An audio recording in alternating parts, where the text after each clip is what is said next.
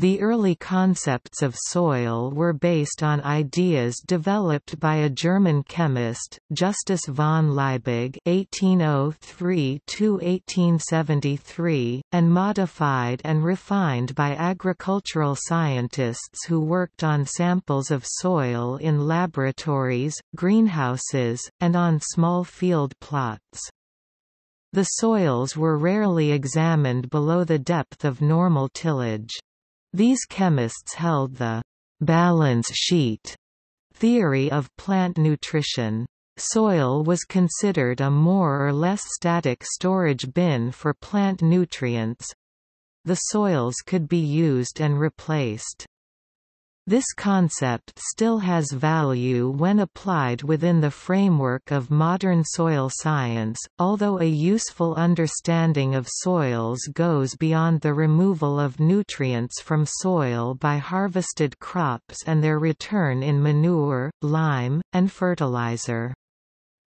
The early geologists generally accepted the balance sheet theory of soil fertility and applied it within the framework of their own discipline. They described soil as disintegrated rock of various sorts—granite, sandstone, glacial till, and the like. They went further, however, and described how the weathering processes modified this material and how geologic processes shaped it into landforms such as glacial moraines, alluvial plains, loess plains, and marine terraces.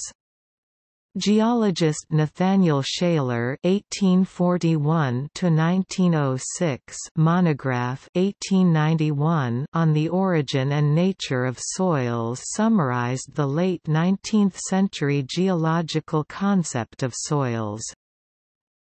Early soil surveys were made to help farmers locate soils responsive to different management practices and to help them decide what crops and management practices were most suitable for the particular kinds of soil on their farms. Many of the early workers were geologists because only geologists were skilled in the necessary field methods and in scientific correlation appropriate to the study of soils.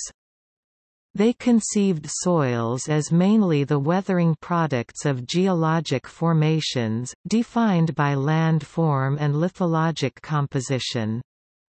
Most of the soil surveys published before 1910 were strongly influenced by these concepts.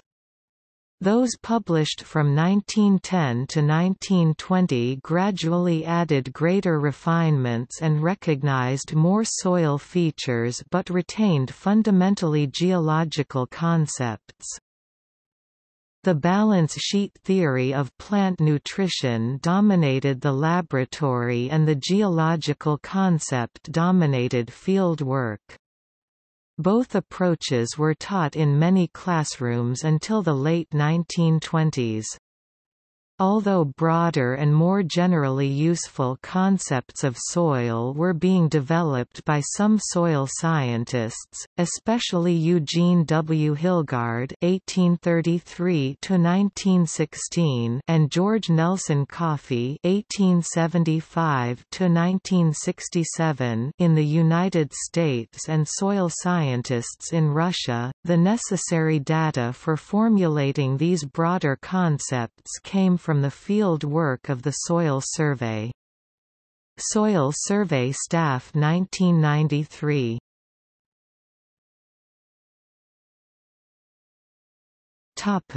Friedrich Albert Fallou.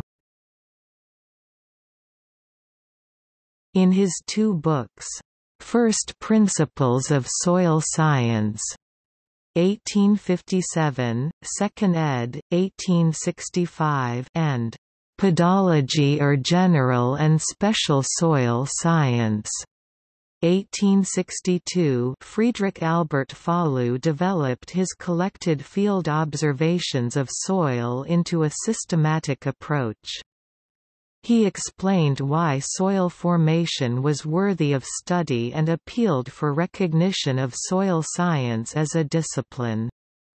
In the 1862 work, he presented a proposal for soil profile description, discussed the physical and chemical properties of soils, and proposed classification of soils based on mineral properties. Vasily Dokuchaev is recognized today as more influential than Fallou. However, in the years closely following Dokuchaev's death, Fallou was regarded as the founder of modern soil science by Dokuchaev's student, influential Russian pedologist Konstantin Dmitrievich Glinka (1867–1927). Fallou's historical status as founder is supported by Moscow soil scientist and bibliographer of Russian soil science, Arseny Yarylov, editor of Pochvavedenie means soil science.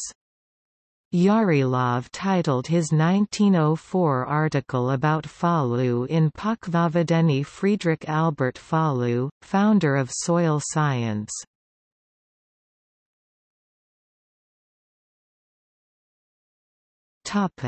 Vasily Dokuchaev. The scientific basis of soil science as a natural science was established by the classical works of Vasily V. Dokuchaev.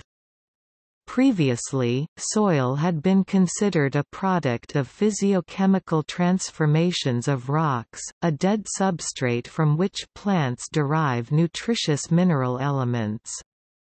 Soil and bedrock were in fact equated. Dokuchaev considers the soil as a natural body having its own genesis and its own history of development, a body with complex and multiform processes taking place within it. The soil is considered as different from bedrock. The latter becomes soil under the influence of a series of soil-forming factors: climate, vegetation, country, relief and age. According to him, soil should be called the daily or outward horizons of rocks regardless of the type. They are changed naturally by the common effect of water, air and various kinds of living and dead organisms. Source: Krasilnikov, N.A. 1958. Soil Microorganisms and Higher Plants. 1. Beginning in 1870, the Russian School of Soil Science under the leadership of V. V. Dokuchaev (1846–1903) and N. M. Siburtsev (1860–1900) was developing a new concept of soil. The Russian workers conceived of soils as independent natural bodies, each with unique properties resulting from a unique combination of climate, living matter, parent material, relief, and time. They hypothesized that properties of each soil reflected the combined effects of the particular set of genetic factors responsible for the soil's formation. Hans Jenny later emphasized the functionally relatedness of soil properties and soil formation. The results of this work became generally available to Americans through the publication in 1914 of K. D. Glinka's textbook in German and especially through its translation into English by C. F. Marbut in 1927. The Russian concepts were revolutionary. Properties of soils no longer were based wholly on inferences from the nature of the rocks or from climate or other environmental factors, considered singly or collectively, rather, by going directly to the soil itself. The integrated expression of all these factors could be seen in the morphology of the soils. This concept required that all properties of soils be considered collectively in terms of a completely integrated natural body. In short, it made possible a science of soil. The early enthusiasm for the new concept and for the rising new discipline of soil science led some to suggest the study of soil could proceed without regard to the older concepts derived from geology and agricultural chemistry. Certainly the reverse is true. Besides laying the foundation for a soil science with its own principles, the new concept makes the other sciences even more useful. Soil morphology provides a firm basis on which to group the results of observation, experiments, and practical experience and to develop integrated principles that predict the behavior of the soils. Soil Survey Staff 1993.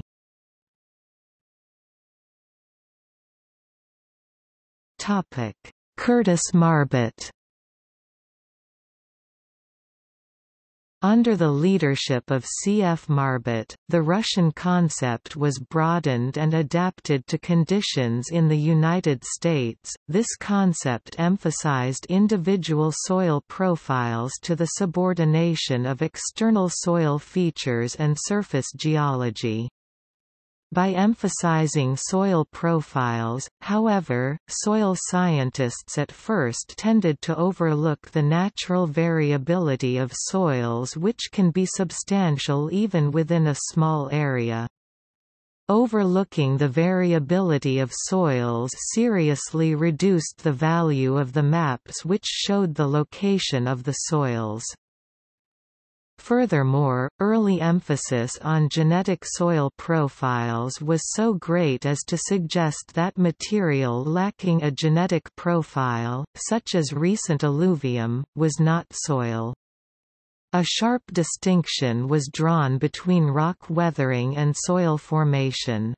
Although a distinction between these sets of processes is useful for some purposes, rock and mineral weathering and soil formation are commonly indistinguishable. The concept of soil was gradually broadened and extended during the years following 1930, essentially through consolidation and balance. The major emphasis had been on the soil profile. After 1930, morphological studies were extended from single pits to long trenches or a series of pits in an area of a soil. The morphology of a soil came to be described by ranges of properties deviating from a central concept instead of by a single, typical profile. The development of techniques for mineralogical studies of clays also emphasized the need for laboratory studies. Marbut emphasized strongly that classification of soils should be based on morphology instead of on theories of soil genesis, because theories are both ephemeral and dynamic. He perhaps overemphasized this point to offset other workers who assumed that soils had certain characteristics without examining the soils. Marbut tried to make clear that examination of the soils themselves was essential in developing a system of soil classification and in making usable soil maps. In spite of this, Marbut's work reveals his personal understanding of the contributions of geology to soil science. His soil classification of 1935 depends heavily on the concept of a normal soil, the product of equilibrium on a landscape where downward erosion keeps pace with soil formation. Clarification and broadening of the concept of a soil science also grew out of the increasing emphasis on detailed soil mapping. Concepts changed with increased emphasis on predicting crop yields for each kind of soil shown on the maps. Many of the older descriptions of soils had not been quantitative enough, and the units of classification had been too heterogeneous for making yield and management predictions needed for planning the management of individual farms or fields. During the 1930s, soil formation was explained in terms of loosely conceived processes, such as podzolization, laterization, and calcification. These were presumed to be unique processes responsible for the observed common properties of the soils of a region. Soil Survey Staff 1993.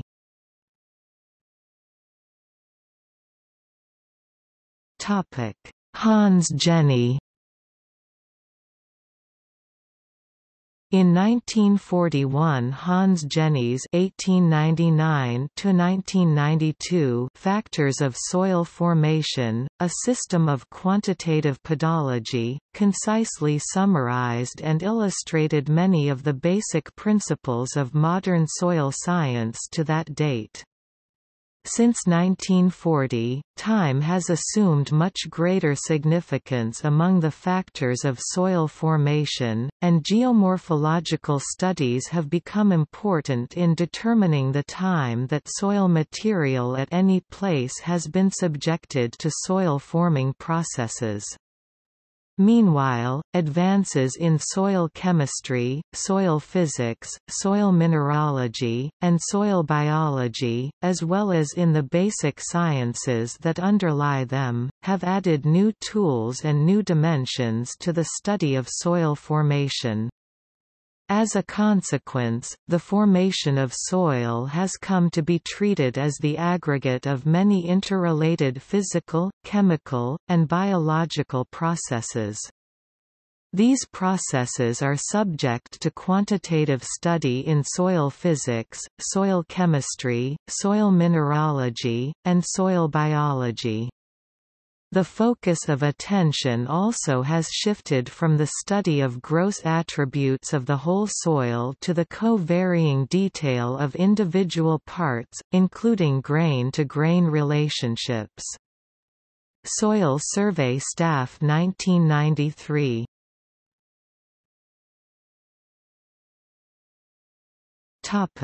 Guy Smith. In both the classification of Marbut and the 1938 classification developed by the U.S. Department of Agriculture, the classes were described mainly in qualitative terms. Classes were not defined in quantitative terms that would permit consistent application of the system by different scientists. Neither system definitely linked the classes of its higher categories, largely influenced by genetic concepts initiated by the Russian soil scientists, to the soil series and their subdivisions that were used in soil mapping in the United States. Both systems reflected the concepts and theories of soil genesis of the time, which were themselves predominantly qualitative in character. Modification of the 1938 system in 1949 corrected some of its deficiencies but also illustrated the need for a reappraisal of concepts and principles. More than 15 years of work under the leadership of Guy D. Smith culminated in a new soil classification system. This became the official classification system of the U.S. National Cooperative Soil Survey in 1965 and was published in 1975 as Soil Taxonomy, a basic system of soil classification for making and interpreting soil surveys. The Smith system was adopted in the U.S. and many other nations for their own classification system. Another factor has had an immense impact on soil survey, especially during the 1960s. Before 1950, the primary applications of soil surveys were farming, ranching, and forestry. Applications for highway planning were recognized in some states as early as the late 1920s, and soil interpretations were placed in field manuals for highway engineers of some states during the 1930s and 1940s. Nevertheless, the changes in soil surveys during this period were mainly responses to the needs of farming, ranching, and forestry. During the 1950s and 1960s, non-farm uses of the soil increased rapidly. This created a great need for information about the effects of soils on those non-farm uses. Soil Survey Staff 1993.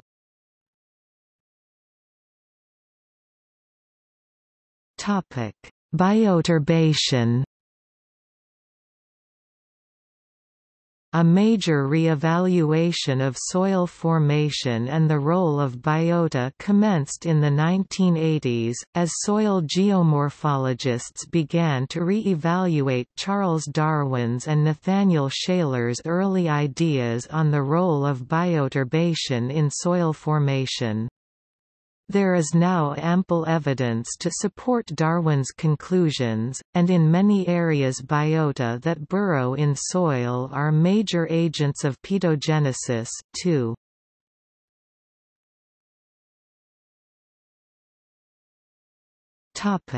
See also: List of Russian earth scientists.